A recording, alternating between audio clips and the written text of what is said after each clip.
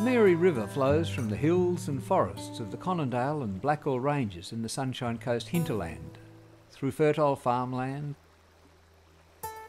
through towns and cities like Gympie and Maryborough, to finally meet the sea in the Great Sandy Strait. Its catchment covers some 9,600 square kilometres and is made up of a number of subcatchments which together include over 3,000 kilometres of streams and tributaries.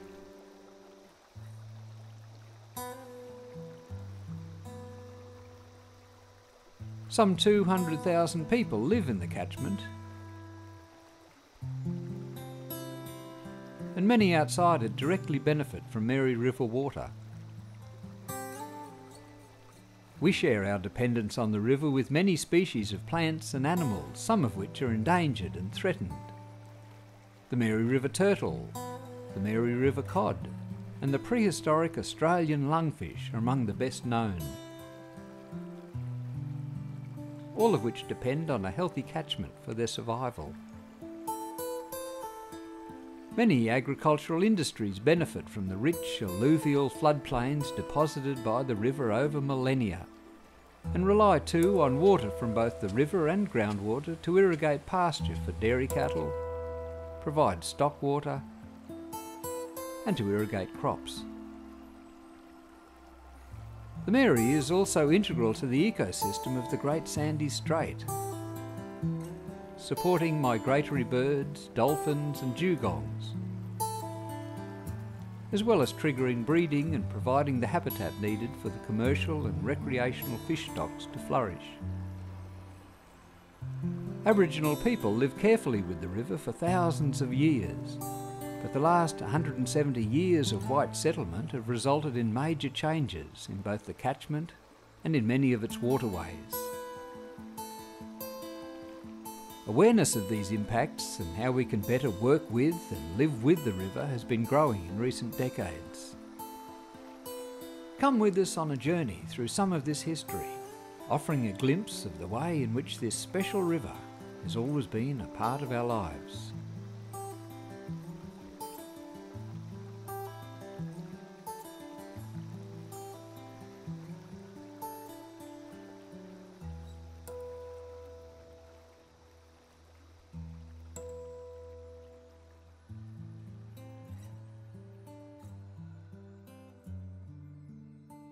A long time ago, Australia was part of a large landmass called Gondwana land, and that was about 370 million years ago.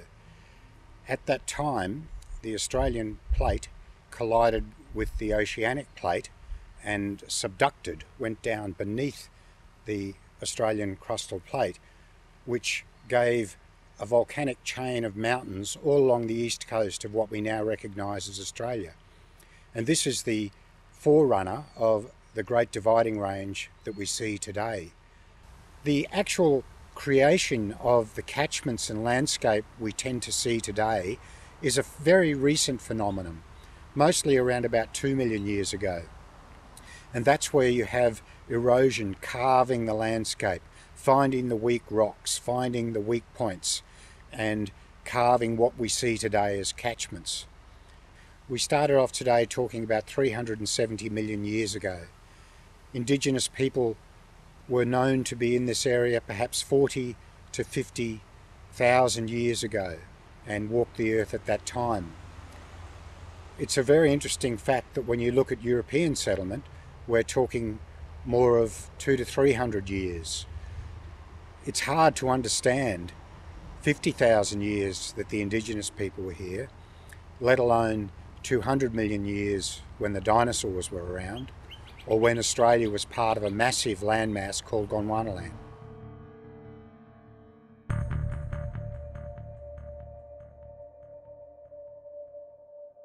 This map is a lesson from Arnie Olgamilla, and it was in around 1993.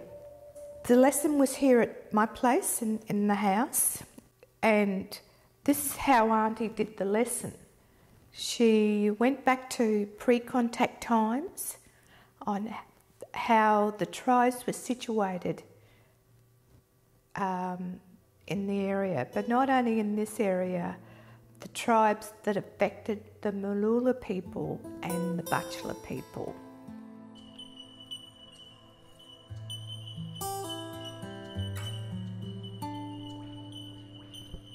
What was originally called the Bunya Bunya lands or the Bunya Mountains was the area we now call the Blackall Ranges around Malania and Montville, and that's Petrie, Simpson, all the early Leichhardt, all the first references we have when they talk about it. You can tell by the maps and where they've gone. That was where they were going. The coastal area of the Bunyas and Blackall Ranges, it was known as Baroon, and that still survives. And you've got Lake Baroon, which is sort of on top of Baroon Pocket, which was a little twist, I suppose, in the Obi Obi Creek. It was dammed in the 1980s, but before that, it was like a secluded valley. It was a gorge with a woodland plain. So there was certainly a huge quantity of people came there every so often and stayed for anything from 2 months to half a year. It seems like the people who coordinated the Bunya Festival, which would be the traditional custodians of that area, they coordinated this through a whole lot of smoke signals. So because the descriptions are that everybody turned up there simultaneously, and this was done through this. And just before that, they actually would burn off all the land. So to actually open the Bunya season, they'd actually burn off the whole country around there, and that was supposed to be the sign, and also kind of to prepare the land. And this had been done months beforehand. So it was like the culmination for this whole area of like southeast Queensland, North New South Wales, of everything from ceremonial life to social life and political stuff. Any issues that you had that were beyond your group, that was sort of for the whole area. Outside of the daily event of being there would be things like the Parliament, and Petrie describes it, a very large circle was made in the earth, and the elders from different groups would actually sit around that. The younger men could sort of stand around if they want, but they weren't allowed to say anything. And the elders would get up one in after another, and sort of share the news of their country or issues. And so there would be sort of like what we'd call a roundtable discussion. They said it was very much like a parliament in the Western system, and so things would get decided.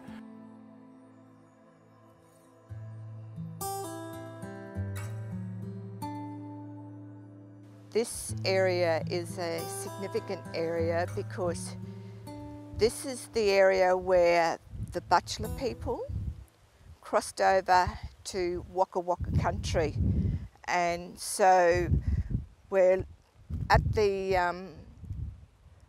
Eura here, which is the Butchulla word for gateway, and so our mob walked through here over into Waka Waka land and met up with the Waka Wakas on their way to the Bunya Mountains for the Bunya Festival. And this happened every few years, and the last time it happened where the Butchullas were here on this site was in 1843. From then on, the land was developed with settlers and sheep and cattle and horses. So, and this is the way the Butchullas came back from the Bunya Mountains. So they used the Mary River, or Moonaboola as we know it, and they crossed over from Gurry, from Fraser Island, over to south of Riverheads, and came down the Mary River that way in their canoes to here. And this was an event that happened when the cicadas hatched out in the ground. Then they would begin their long walk up to the festival.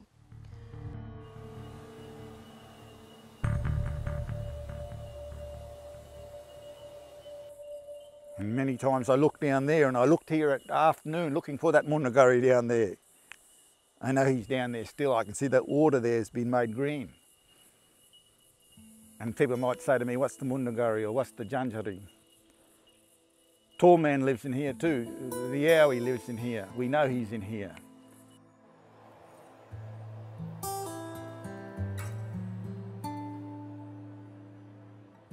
So you see there's a lot of these big mussel shells here at this point in time. See this one? And I asked you before, did you ever eat this one? Well, this one running in fresh water and clean water is pretty good to eat. But if it's running in dirty water, you might have to soak it in fresh water for a few days to take that muddy taste out of it. But I ate this one here as a boy, and you'd make a little spoon out of it. You see, once upon a time when Aboriginal people were here, they had no spoons. But you see how this could be made into a little spoon, a little digger. And when it's nice and big and fat like that, you just put it beside the fire like that. And then when it opens up, it's ready to eat.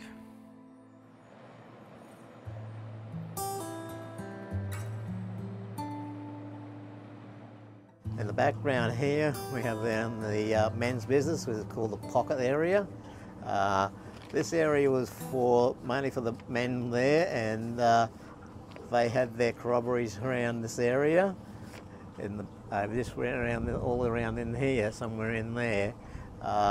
They would have their meeting places there from all the other Aboriginal men that came from all over the areas there, out west and down south and north and that there, the Cubby Cubby, the Waka Waka and the Gurang Gurang.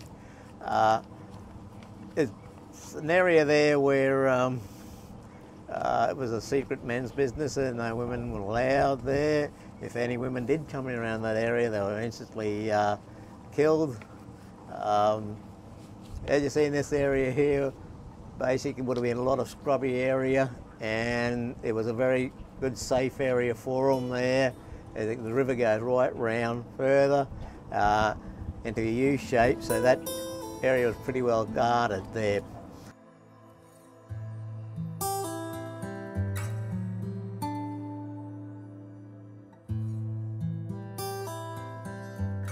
The midgeonberries were on, and one young boy forgot the rule of looking out for the snakes underneath the bushes, and he was bitten. And he died, and the elders tried to revive him.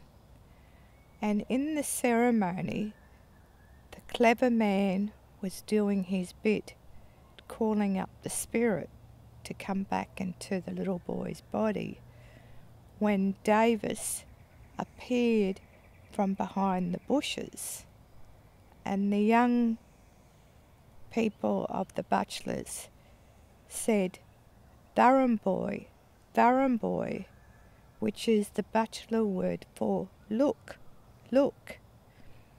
And the clever man and the elders thought that was the white spirit that had come back to go into the boy's body.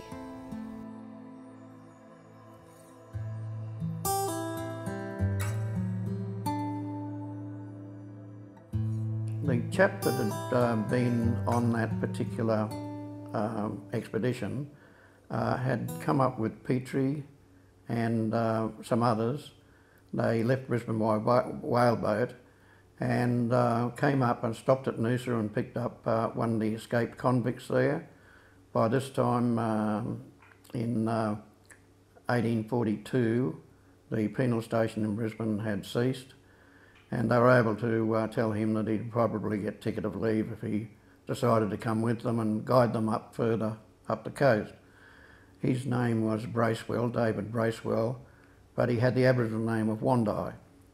So Wandai went with them and took them into Wide Bay, which Cook had named when he came up the coast, across the bar into the Great Sandy Straits, then negotiated the straits up as far as the mouth of the Mary River, and then up the Mary River they negotiated the river as far as Tyro, just to the south of Tyro, just to the north of Tyro, I'm sorry, And there is a place there called Petrie Park, which commemorates Petrie's expedition to that particular place.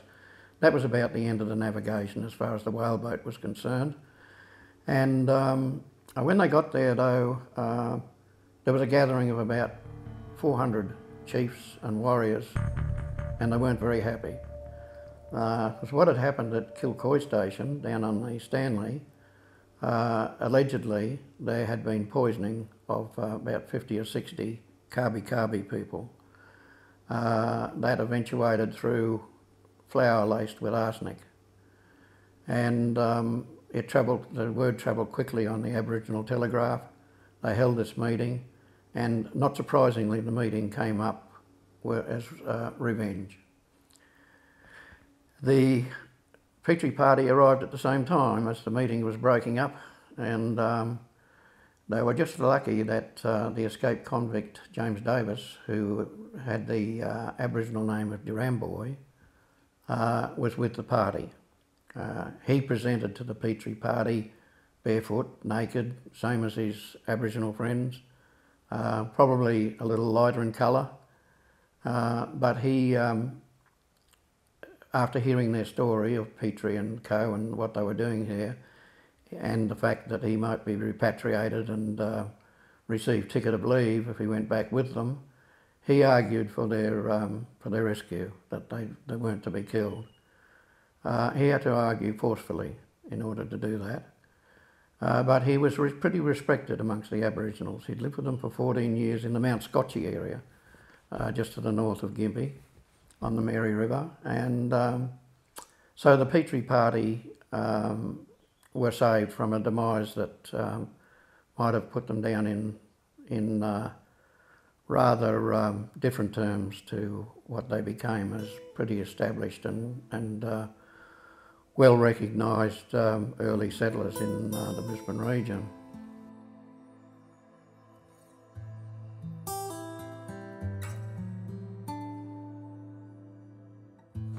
It's very unusual because, as far as I know, it's the only part in Australia where that whole area was proclaimed sacrosanct, if you liked, and the accounts I've read in the newspapers of the sort of arguments going back and forward at this time, they were comparing it to different holy plants in the Holy Land, and you know they said, oh, it's like manna from heaven and so on, which they were using biblical kind of talk.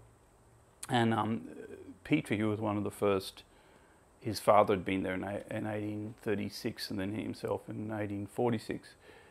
Anyway, the Petrie family, they were involved in asking Governor Gibbs, who was the governor of the whole New South Wales colony, of which Queensland was part back then, to protect it. And so in 1842, the governor made this proclamation. It has been presented to the governor that a district exists to the northward of Moreton Bay in which a fruit-bearing tree abounds called the bunya, or bunya, and that the Aborigines from considerable distances resort at certain times of the year to this district for the purpose of eating the fruit of the said tree. His Excellency is pleased to direct that no licences be granted for the occupation of any lands within the said district in which the bunya or bunya tree is found, and notice is hereby given that several Crown Commissioners in the New England and Moreton Bay districts have been instructed to remove any persons who may be in unauthorised occupation of land upon the said bunya or bunya trees area. His Excellency has also declared that no licences to cut timber be granted within the said district. Now that is extraordinary, because that actually meant that a huge chunk of what's now Queensland couldn't be touched, because wherever a bunya tree is growing, then you know you couldn't you weren't allowed to live. But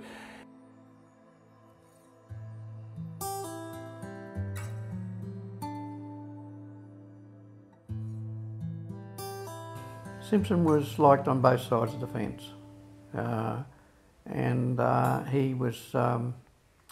The Aboriginals thought he was a very fair and just man, and so did the whites of the Brisbane area thought he was very fair. He had a very unfortunate association. When he first came out here to Australia, he'd just married, back in England, he'd just married his cousin. He'd been engaged to her for 20 years. That was how it was in those days, for quite a lot of them. I suppose you get to know people in 20 years. And she died, I think it was in childbirth, just after she arrived here. So he put in for Moreton Bay and came up here. And he was administrator until, and then he was medical superintendent up here for some time. And then he became the Crown Lands Commissioner. And his journey up into the Mary Valley was to firstly see the Mary Valley and see what it was like for settlement, and to also look for a division between Wide Bay and Moreton Bay so that they could create another land district up in that area, which would be governed from the Wide Bay area once it became settled. So this was way back in 1843 actually, that he came through. And he brought with him a Presbyterian minister from the German mission station at Noosa. And the reason for, his name was Ypres, and the reason for Ypres coming along was because the Governor Gibbs had criticised them for not being able to convert the Australian Aboriginals into Christianity in the Moreton Bay area, and he said you need to get out amongst the areas, and I don't know what was going to happen about then converting the Aboriginals to Christianity in the Moreton Bay area. But anyway, he came on the trip, but he didn't have much success with the Aboriginals he did talk to.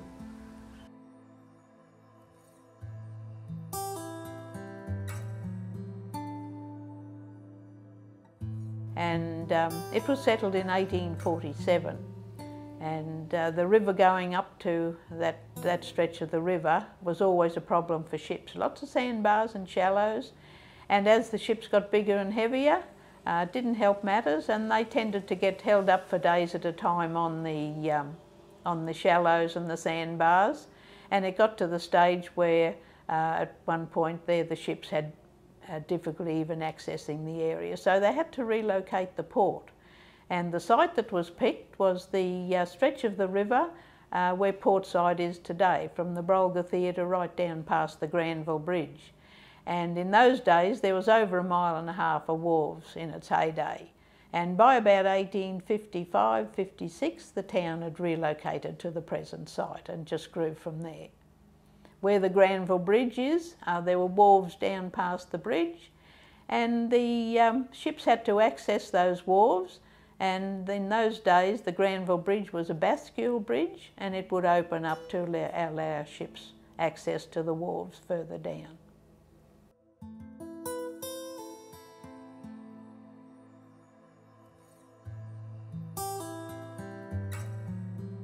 On the old survey maps, it's written on there, lightly timbered, scattered clumps of, bloodwood, ironbarks, whatever else. And the way it reads, you could get all the way between some of these bigger trees. And whether it was because of a lot of fires back then, and the Aboriginals might have opened the country up with fires and that, but as soon as they started stocking the land, the country sort of seemed to grow shut because there was a lot of regrowth and that, and it sort of grew the country shut. So that's when they started thinning it out, I suppose, ring barking and that. And see, like we said, with the closer settlement policies, when you selected a block, you had to do so much improvements a year. Well, I suppose the easiest way to improve was to grab the axe and line in the back of the shed and chop a few trees down to show that you're improving it. So it was sort of the governments encouraged you to sort of clear the land and prepare it. Because see, the bigger pastoral holdings just run cattle, and they might have run 600 head on 30,000 acres, whereas when the closer settlements, they had to try to run more cows on a smaller area, so they had to try to develop it, didn't they?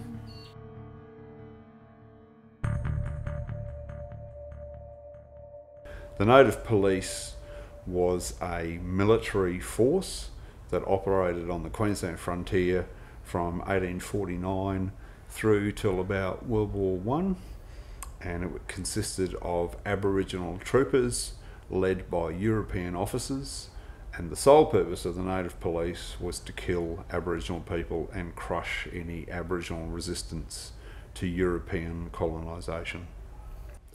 They were given a very clear choice. You can either join the native police or you can be shot by them. And most people would rather join than be shot. So there was no such thing as free will. It wasn't by their own choice. These were young men who were watching a society in chaos, a community that had degenerated as a result of European colonisation. And this was their one and only chance to be men again. As far as they could see, they had very few choices. They could either go down the road of disappearing, becoming irrelevant, or else they could take on this role and for once in their lives walk tall as men.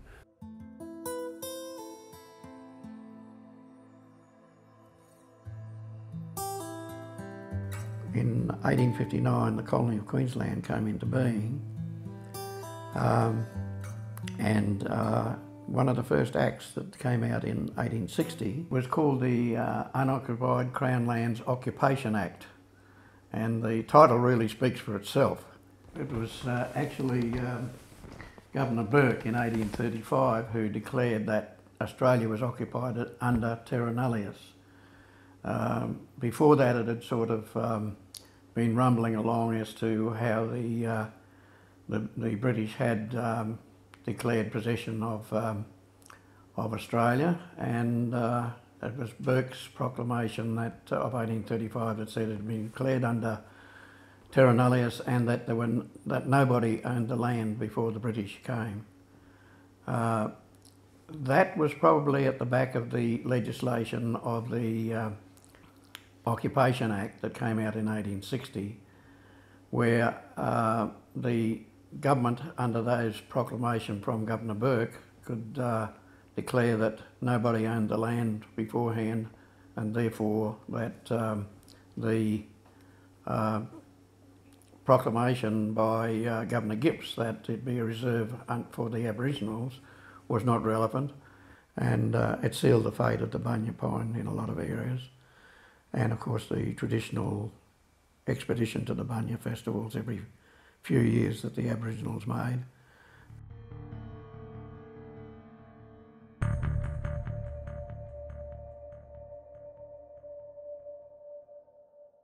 There is some really graphic, horrific accounts of native police violence on the Mary River, particularly in Maryborough itself.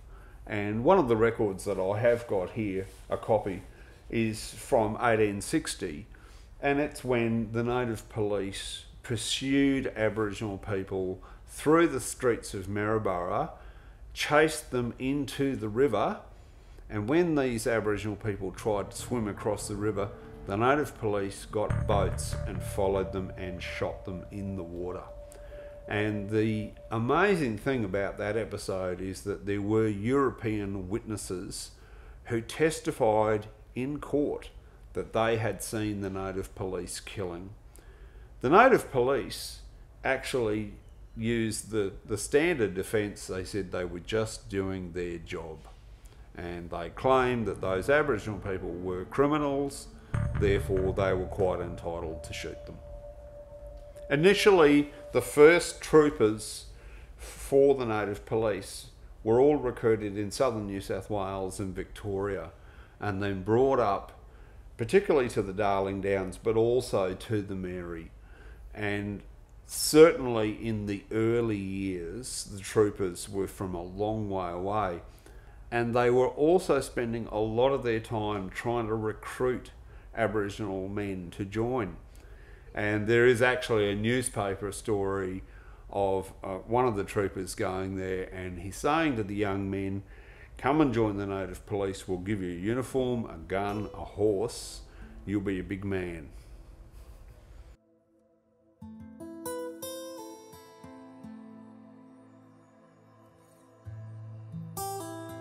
we were a big immigration port in the early days. We had 22,000 overseas immigrants, land where Portside is today.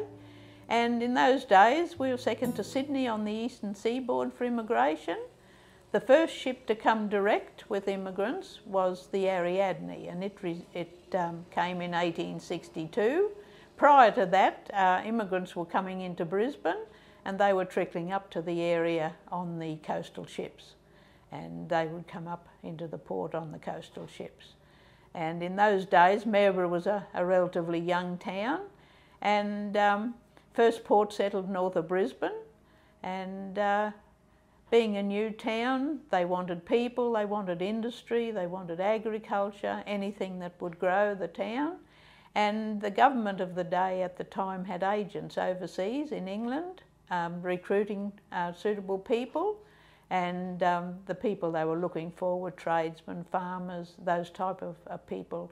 And there are all types of people came, families, single, married couples, all sorts came to the area. And there's descendants of a lot of those still around today.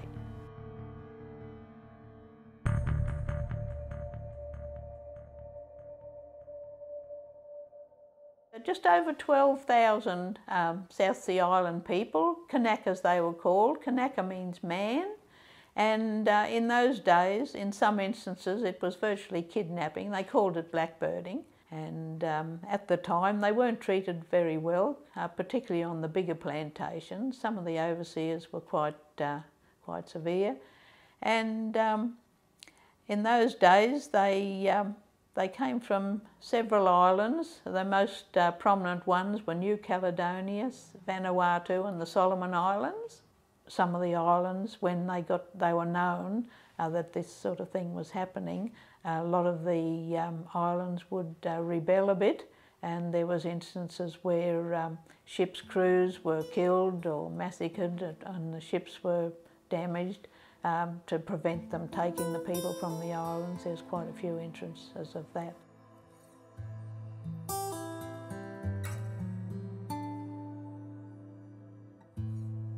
McTaggart was noted in his some of the records we have here that he was supposed to have found gold out on his property, which is out on the northern aspect of the township. And but the main strike here was just prior to the rush in Gympie with Nash in 1868. In that early 1868, there was a tent city out on the area near the local cemetery, and there was supposedly over 1,000 people at some stage. They had hotels and the stores, and I suppose they had the official offices where the miners could take their gold and all that type of thing, you know.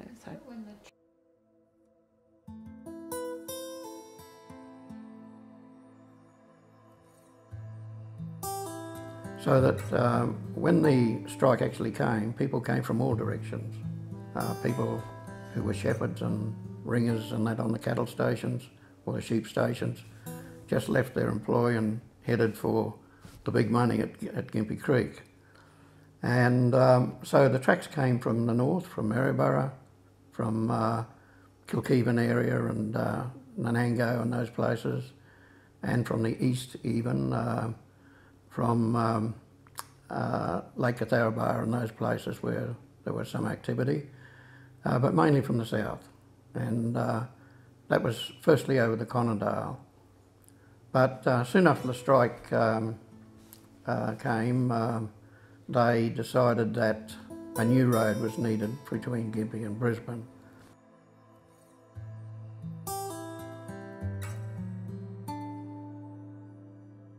So the old Wampa cattle station that we're talking about, they took up 50 acres and then they took up 50 square miles of pasture lease. Mm-hmm. Well, he employed 21 men on that at that time. That was back in the 1870s.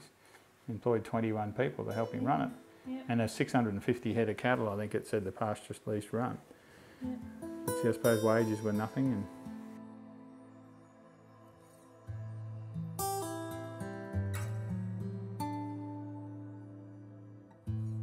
in the 1880s, the government of Queensland passed a land act that enabled them to break up those big runs, because they were lease properties and they were leased from originally the New South Wales government.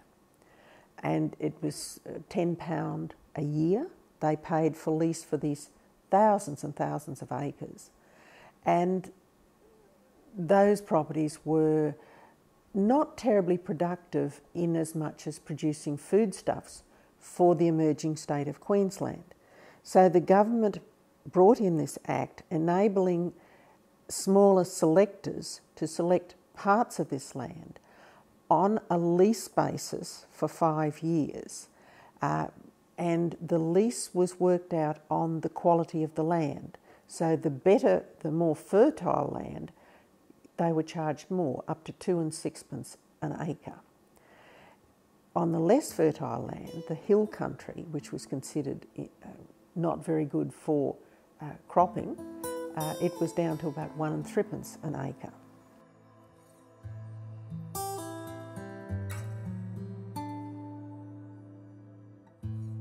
When they started splitting up the big pastoral holdings, apparently he come out from England under, what do you call it? Not under charge, but under the handling of Elworthy and Miller, which was a big pastoral company based in England.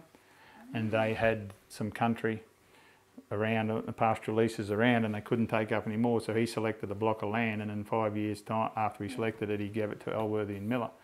And then he went over and selected another block himself. But yeah, that was in the 87 or something. Yeah, but the Maitlands and Dorans and all, a lot of families all sort of come in. It must have been around the time when the pastoral holdings were all getting split up into smaller slabs. Yeah.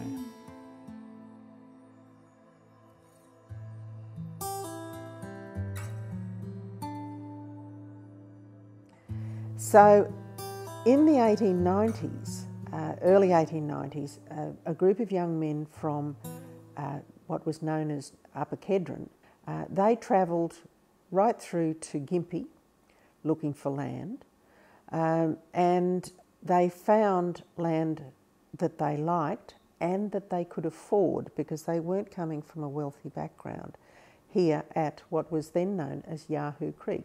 It's now known as Geralla. Under the terms of the lease, each of their properties, they had to clear a certain percentage of the land, they had to fence a certain percentage of the land, they had to build a shelter, and they had to show evidence of having grown crops. Now this applied to each and every one of their 3 properties that they took up. So they worked them cooperatively, remembering that these properties were very heavily timbered. So there was a lot of clearing with axe and saw, all hand equipment, and they worked to get them to a level that was required by the government inspectors. Now, if they didn't meet the criteria in the lease, they forfeited that land and all the work that went into it. So it was quite a battle for them to keep up and to keep the payments up. So they came up here to grow these small crops because they had a ready market in the Gympie goldfields. It was a 3-day round trip to Gympie, but excess crops would be picked and taken to Gympie and sold to the miners. 1893, there was a major flood right across southeast Queensland. All their fertile land was riverbank land, river flats. So their crops were wiped out.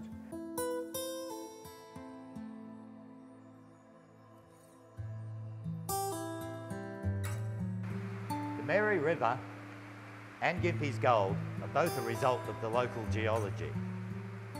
And without the Mary, there wouldn't have been the adequate supply of water required for the mining and the township.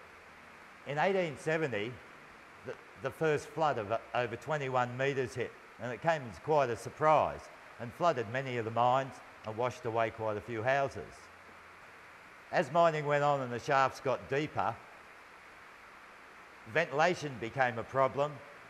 So they would put an air shaft, an air course, between the shafts to provide better ventilation and emergency egress. This system was useful until water went down the shafts, because if it went down one shaft, it would then flood them all. So the drainage board was created, and their job was to install floodgates to prevent the water from entering the shafts. By 1893, they thought they had it pretty well sorted out. But the 1893 flood of over 25 metres went over shafts that they didn't expect to be flooded, and water entered the shafts, went down the shafts, and of course this compressed the air in the shaft below the floodgates. The pressure built up to such an extent that the floodgates were blown off many of the shafts, destroying the poppet heads above them. This meant that a lot of the mines were out of action for months doing repairs and bailing out the water.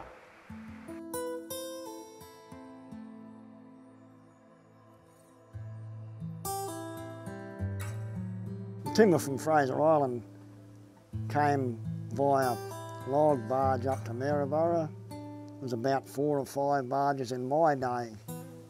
I think it was the Guri, the Kagari, the Pelican, the Lasso-Gary, something else, not sure what it was. There's about 4 or 5 running. They gradually dwindled away. Most of them are out on the artificial reef at the moment. They'll probably stay there for a bit longer still. But prior to that, when Pettigrew and Sim had the biggest sawmill in Queensland on the river, their timber was rafted up from Tin Can Bay, towed up in big rafts by the tug Hercules from Tin Can Bay, so that was a different method altogether. It was not far down from Maryborough, about 8 miles, 13 k's down from Maryborough at Dundatha. The largest pine sawmill in Queensland it was in its day, so that was pretty big time. Built in 1863, flooded in the big 1893 flood. We haven't mentioned that yet. That was the biggest one in white man's time. Just destroyed the mill, wrecked the equipment. They re-equipped again, got brand new stuff from Scotland in 1893. Christmas Day of that year, the mill burnt down. That was the end of it, was never rebuilt. So it lasted 30 years, but in its heyday it was pretty big time. I've got a picture of about 5 schooners pulled up at the wharf loading timber, so it was big time.